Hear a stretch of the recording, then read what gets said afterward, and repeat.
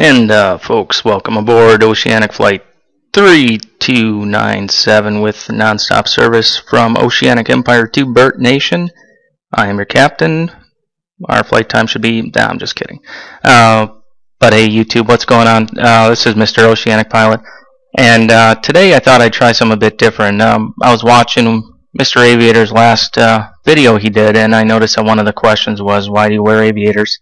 And he kind of mentioned how he wanted to be a pilot and how I was a pilot, and he loves aviation, and it is a pretty cool thing. So I figured I would do this little video just to kind of give some people some insight as to what you need to do if you want to be a professional pilot. So basically, I'm going to talk mainly about kind of my path and how I got on this journey, and but there are definitely other ways. First of all, I'm just going to show you this. We built this cool runway yesterday, and actually it's actually aligned properly with 3.6 and 1.8 for the runway. So that drives me nuts when I see like runway 7.8 because that's practically impossible. Runways are aligned with the magnetic compass, so 1.8 means it's 180 degrees or south. Anyways, so we're going to get into this here a little bit. Basically, if you want to become a pilot, the first thing that I need to tell you is, there's a couple of ways you can do it. You can do it through your civilian world, basically taking lessons and training on your own, out of your own pocket, or you could go the military route. I'm not too familiar with the military route because I didn't do that. I was in the military, but I wasn't a pilot, so... but I know if you do that, you have to be an officer, and of course, to be an officer, you have to go to officer school and all this stuff. And I know they're pretty selective, but it's still a good route to take. But if you do choose to go the civilian route, you basically all you need is you need to learn how to fly. Now, to be a pilot or a professional pilot, you don't even need a degree. First of all, you don't need a degree. You don't need an aviation degree. I landed off center. All you really need is hours and flight time and all of your licenses from the FAA. Now, that doesn't mean that a college degree is not going to help, but it doesn't really matter if it's in aviation or if it's in, it could be... Actually, I would recommend getting a degree in something other than aviation and getting your flight rating somewhere else. That's just me. It gives you a backup, gives you a little bit of diversity, and all employers really care about, the ones that do require a college degree, is that you have one. It could be in aviation or it could be in, law or underwater basket weaving. It doesn't really matter. They just care that, you went through and got the degree. It shows a form of discipline. So, basically, I'm going to go into a few steps here. I'm going to kind of edit some of these things together because I got some cool graphics and pictures to insert. But yeah, basically you just you can go to your local airport, find something called an FBO, which is called stands for a fixed base operator, or a local flight school. And your flight school will basically you talk to a flight instructor, and they'll take you up for a ride and kind of let you play around with it and fly a little bit. You typically do your training in smaller airplanes, and then you would just pay the instructor his time plus whatever the cost of the aircraft is. Now, when I started flying, it was a lot less than it is now. I was paying something along the lines of $39 to $49 an hour for the airplane, and that included fuel. Nowadays, though, they're quite a bit more, plus gas is a lot more expensive, so they have to build that in the cost. Retail price for regular avgas is up to $7 a gallon in some areas. So let's go ahead and get into this. Well, that didn't make any sense. Anyways, to be a pilot, you can do the FBO thing, like I said, through a local airport, or you can actually go to a flight school. A lot of colleges offer aviation programs. You can actually go to a technical college, which is a 2-year program, which is what I did initially. And out of that, you not only get your flight ratings, but you get an associate degree or something along that lines. You can go to a 4-year college and get all your training through that as well, and you get a 4-year degree out of it. The only thing is that a degree in aviation really doesn't do anything for you other than being I mean, you could get a job as a pilot, but if you ever get sick of flying for a living and you just want to do something else, other degrees can kind of help you out with that. Actually, right now I'm finishing a business and communications degree, so that could just open up more doors. And even if you wanted to stay in aviation, that could help get into different fields of aviation management and all that kind of stuff.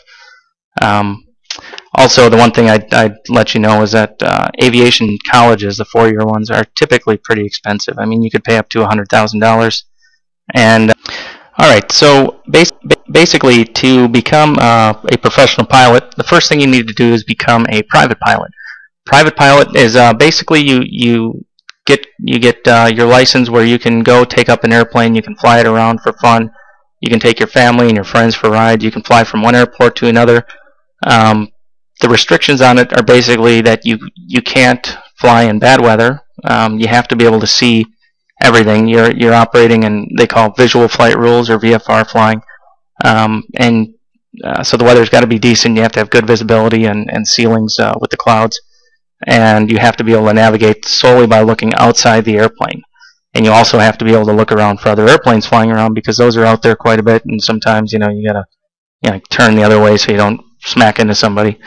And also, with your private pilot's license, you cannot fly for hire, which means some guy can't come up to you and say, "Hey, I'll give you $500 to take me to Chicago." That's considered commercial flying, and we'll get into that in a second. But basically, private pilot is the first step. Actually, before that, you become a student pilot. As when you're a student pilot, when your instructor feels you're ready, after you start going, you basically you can go up and practice on your own, fly around, do your maneuvers. There's a whole series of different things you have to do with the aircraft that teaches you basically how to fly. So that's private pilot. Once you get your private pilot's license, you move on to the next stage. And people do it different, but usually, at least the way I did it, was I got what's called your instrument rating. Your instrument rating enables you to fly through clouds and to fly when the weather's not so good. You can actually come down to a runway typically as low as 200-foot ceilings and a half-mile visibility, which isn't that much. But what that requires is you need to do a whole gambit of extra training where you learn to rely solely on your instruments in the aircraft. And of course, the aircraft has to be set up to fly instrument. There's extra tests and all this stuff, but your body gets how do you say it? Your body has its natural motions and sensations. Like you feel when you're turning and you feel when you're climbing, but sometimes your body gives you signals that are not accurate. Like you might feel like you're going up and turning, but you're actually going down and you're straight and level. So instrument flying teaches you to ignore what your body's telling you and rely solely what's on your instruments. So that's your instrument rating, and that's required if you're going to do this. At least the airline or the air charter route, that type of thing. Also, your instrument rating is an important thing to have because, or it's an important thing to do first, because to get your commercial pilot's license, which, like I've said before, you have to have your commercial pilot's license to be able to get paid to fly. The instrument rating gives you hours towards your commercial, and you need to have a certain amount of hours in order to become a commercial pilot. So when I did it, it was 250. I believe some flight schools have it knocked down to 150. I'm really not sure what the current regulations are because it's been a while since I've done it, but basically your commercial pilot's license, you do a lot of flying, and you practice some more maneuvers, and it's a little bit more strict on your performance. But then when you get your commercial pilot's license, then you can get paid to actually fly airplanes once you pass that. And there's more that goes into it, but that's basically it in a nutshell. Commercial pilot lets you fly for hire. And then also you get your multi-engine rating, which teaches you how basically the principles of flying airplanes with more than one engine. And then from there you get, you don't have to, but I got my flight instructor rating, which gave me the ability to teach others how to fly and teach them, everything pertaining to becoming a private pilot, commercial pilot. There's also instrument flight instructors and multi-engine instructors. The flight instructor rating is kind of a good thing to get, especially for building your flight time and your experience. Now, if you're going to pursue this as a profession, you kind of have to start out at the bottom. So you're going to start out giving rides at your local airport, maybe flying parachute jumpers. You fly some crappy plane up to 10,000 feet and let everybody jump out, and then you go land. You could fly advertising banners, or give photo shoots, or pipeline patrol. There's a million things you can do to build flight time. The other thing that you can do is flight instruct, because every hour that somebody's paying you to instruct is an hour you get to log in your book. So once you build up your flight time a little bit, then you can get hired onto other companies, where you might fly charter, which is basically somebody paying you to go from point A to point B, or it could be flying cargo. And then you build up your time a little bit more, and then you get hired on with, say, a commuter or a regional airline. And then after putting in your time at that place, you upgrade. You always start out, when you get to these bigger companies, you start out as a co-pilot, and then you eventually upgrade into the captain seat, and you become a captain, and then you move on from there. So basically, the route that I took was, I started out, I got my commercial multi-instrument flight instructor rating. I started out giving rides and flying advertising banners. Actually, over the Green Bay Packers football games was the main thing I did. Stuff like "Will You Marry Me, Burt?" That's a shout out for Burt.1 and Burt Got Games, or Burt's Got Game. Anyways, and I'm sure that he'll get proposed to that way anyways. So yeah, I flew those, and then I also flew a guy who did aerial photography, and I flight instructed.